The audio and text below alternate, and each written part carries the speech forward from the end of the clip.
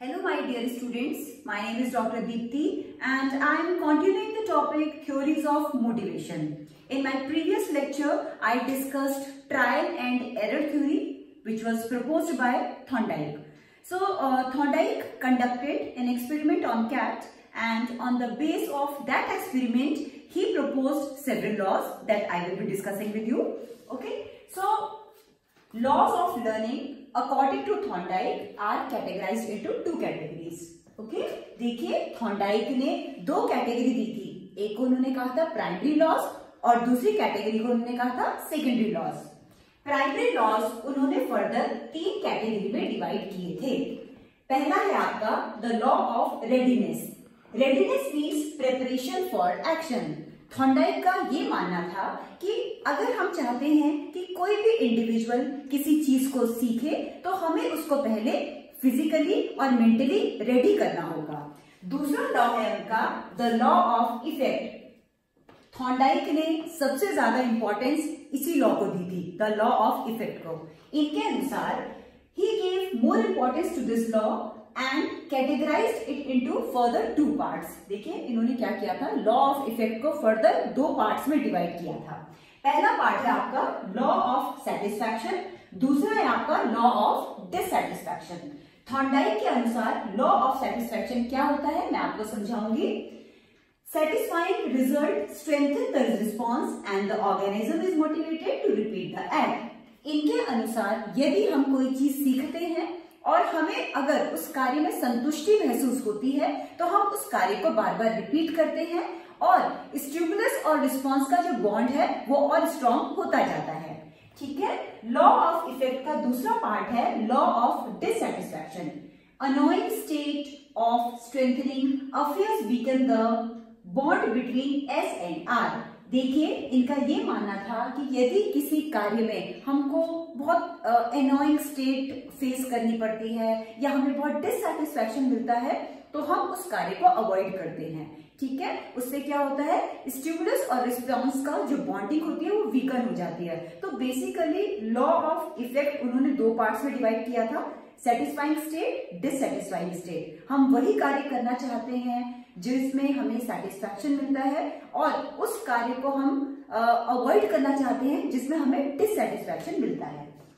अब मैं थॉर्नडाइक के तीसरे लॉ में आती हूँ, वो है आपका द लॉ ऑफ एक्सरसाइज। देखिए लॉ ऑफ एक्सरसाइज को भी इन्होंने फर्दर दो कैटेगरी में डिवाइड किया था।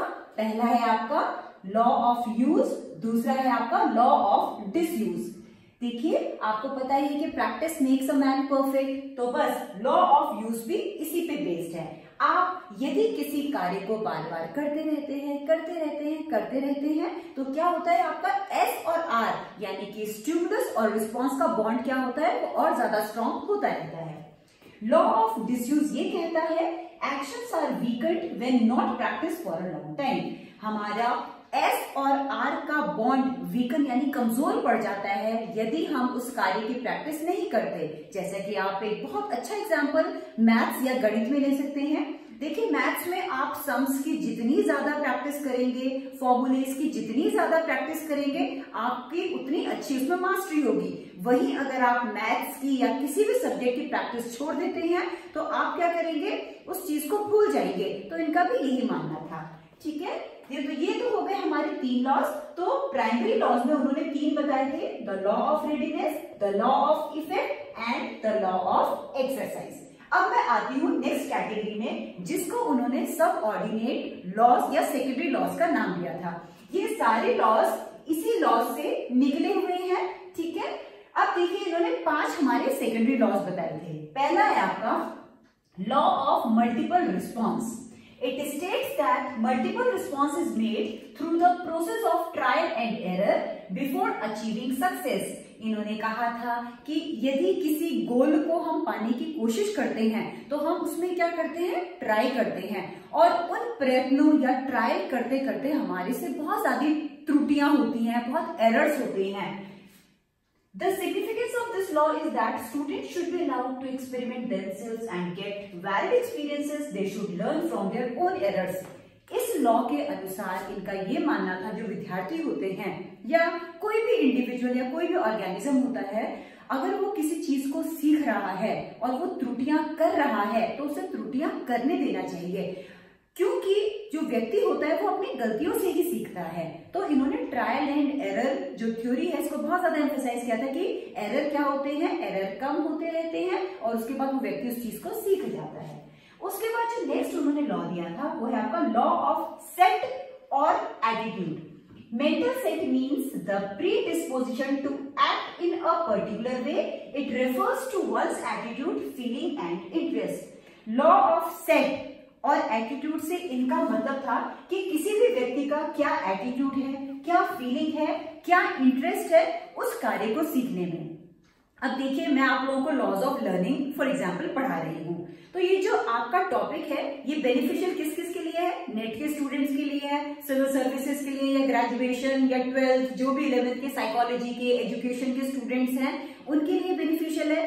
अब आप देखिए, साइकोलॉजी के अलावा अगर मैं किसी साइंस साइड के स्टूडेंट को बोलूंगी कि आप लॉज ऑफ लर्निंग पढ़िए तो शायद उसको इंटरेस्ट नहीं आएगा। तो थॉर्नडाइक का ये मानना था कि हमारा इंटरेस्ट, हमारा पॉजिटिव एटीट्यूड ये डिपेंड करता है कि हम उस चीज को कितना अच्छे से सीख सकते हैं। Okay, then coming to the next law, that is law of prepotency of elements. इनका ये मतलब था, to every problem there is prepotency of elements, therefore to get success the learner must respond to the part of the total situation. It means only partial activity should be performed instead of whole. इन्होंने कहा था कि जो भी कार्य होता है हम उसको as a whole ना समझकर, ना सॉल्व करके उसको हम पार्ट्स में डिवाइड कर सकते हैं और तब सीख सकते हैं। मतलब कि इनका बेसिकली बोलने का मतलब था कि सपोज कोई कॉम्प्लेक्स एक्टिविटी आपके सामने है, आप बजाय उसको एक साथ सीखने के उसको आप पार्ट्स में डिवाइड कर दो और एक एक पार्ट करके आप आगे बढ़िए और उस कार्य को सीखिए। ठीक है, तो इन्होंने बेसिकली पार्ट्स टू होल के ऊपर काम किया था। Then next comes response bye analogy. It states that when an individual is faced with a new situation, he will respond in a manner similar to the one in which he had met earlier if there is similarity between the two. देखिए, इस law के अनुसार अगर हमारे समक्ष कोई situation आती है जिसका हमें सॉल्यूशन ढूंढना है तो हम क्या करेंगे, अगर हमारे लाइफ में पास्ट में वो सिचुएशन आ चुकी है तो हम क्या करेंगे, जो हमने पहले सिचुएशन को सॉल्व करने के लिए सॉल्यूशन लगाया था हम उसी को उस सिचुएशन में इंप्लीमेंट करेंगे सॉल्व करने के लिए। अगर दो सिचुएशन एक जैसी हैं, जैसे कि मैं आपको एक एग्जांपल देना चाहूंगी कि सपोज हम जब 4 व्हीलर सीखते हैं तो 4 व्हीलर सीखना उन व्यक्तियों के लिए आसान होता है जिसको बाइसिकल चलानी आती है या कोई और दूसरी गाड़ी चलानी आती है। बेसिकली हम उसमें कोऑर्डिनेशन ऑफ मसल्स, कैसे बैलेंस करना है, कैसे कंट्रोल करना सीख जाते हैं, तो हमें इजी हो जाता है दूसरी गाड़ी सीखने में, क्योंकि दोनों सिचुएशन क्या है, ड्राइविंग की है। ओके, तो बेसिकली अगर दो सिचुएशन के एलिमेंट्स आपस में मैच करते हैं तो हम एक का सॉल्यूशन दूसरे के ऊपर इंप्लीमेंट कर सकते हैं। Then the last but not the least जो इन्होंने सेकेंडरी लॉ दिया था वो है आपका law of associative shifting. It states that the response of the learner shifts to some stimulus when he is sensitive to. Here the stimulus must be repetitively associated with some reinforcement. वो कह रहे हैं कि suppose हमारे सामने कोई stimulus आता है, ठीक है, और हम उसको एक जैसा रिस्पॉन्स दे रहे हैं और हमें उसको रीइंफोर्समेंट भी मिल रहा है। जैसे कि सपोज कोई एक्टिविटी मैं कर रही हूँ और उस एक्टिविटी को बार बार रिपीट हो रहा है और उसमें मुझे रीइंफोर्स भी किया जा रहा है, मुझे कुछ ना कुछ रिवॉर्ड मिल रहा है, मुझे कुछ ना कुछ रीइंफोर्समेंट मिल रहा है, तो मैं उसको बार बार करूंगी। जैसे आपने देखा होगा कि एक जो पेट होता है वो अपने मास्टर को देके उछलता है, कूदता है, पूंछ हिलाना स्टार्ट कर देता है, बहुत खुश होता है। वो क्यों होता है? क्योंकि उसका मास्टर उसे फीड करता है, उसे पैम्पर करता है। तो वो जानवर क्या है, अपने मास्टर के प्रति ये बार बार करेगा, मतलब यही रिस्पॉन्स वो देगा। ठीक है, तो ये हमारे 5 लॉस हो गए जो उन्होंने सबऑर्डिनेट लॉस के अनुसार बताए थे और उन्होंने 3 प्राइमरी लॉस बताए थे। इन शॉर्ट मैं आपको दोबारा से रिपीट करना चाहूंगी कि थॉर्नडाइक ने 3 प्राइमरी लॉस दिए थे और उन्होंने 5 सब ऑर्डिनेट लॉस दिए थे। अब मैं इसके इवैल्यूएशन आपको बताना चाहूंगी। देखिए, जो मेरिट इसका सबसे बड़ा है कि ये जो जितनी भी लॉज ऑफ लर्निंग है ये बच्चों को पढ़ाने में बहुत ही कारगर सिद्ध हुए हैं। बहुत इंपॉर्टेंस है इनको बच्चों को पढ़ाने में, ठीक है। बच्चों को फिजिकली और मेंटली रेडी करना, उनको मोटिवेट करना। तो जो ये थ्योरी है इसमें क्या है, थॉर्नडाइक्स laws has made learning purposeful, goal oriented and has emphasised importance of motivation. इन्होंने लर्निंग को गोल ओरिएंटेड बताया है, पर्पसफुल बताया है और इन्होंने मोटिवेशन को बहुत ज्यादा एम्फेसाइज किया है कि अगर हम किसी भी बच्चे या इंडिविजुअल को मोटिवेट करते हैं, प्रोत्साहित करते हैं, तो क्या होता है वो उस चीजों को और अच्छी तरीके से सीखता है। अब इसके डिमेरिट मैं आपके सामने डिस्कस करना चाहूंगी, यानी कि criticism. The theory is mechanical, involves no insight into the problem। देखिए जो ये थ्योरी है, दूसरे साइकोलॉजिस्ट का ये मानना था कि ये मैकेनिकल है। मैकेनिकल मतलब एक मशीन की तरह काम करता है, जैसे एक रोबोट काम करता है वैसे ये थ्योरी भी काम करती है। मतलब इसमें कहीं पर भी इंसाइट यानी सूझ का इस्तेमाल नहीं हो रहा है। तो बेसिकली इस थ्योरी को कहा गया था कि ये बहुत ही लोअर ऑर्डर ऑफ लर्निंग को एम्फेसाइज करती है। तो ये हम छोटे बच्चों के साथ ही इन लॉज को इम्प्लीमेंट कर सकते हैं।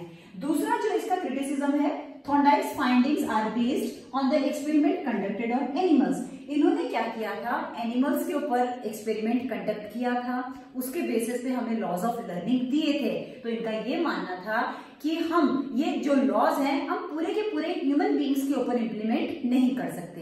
तो आज मैंने आपको Thorndike laws of learning explain किया है। अगर आप चाहते हैं कि मैं ऐसे ही वीडियोस आप लोगों के समक्ष प्रस्तुत करूं तो प्लीज आप लोग मेरे इस चैनल को लाइक करिए, शेयर करिए और सब्सक्राइब करिए। Thank you so much.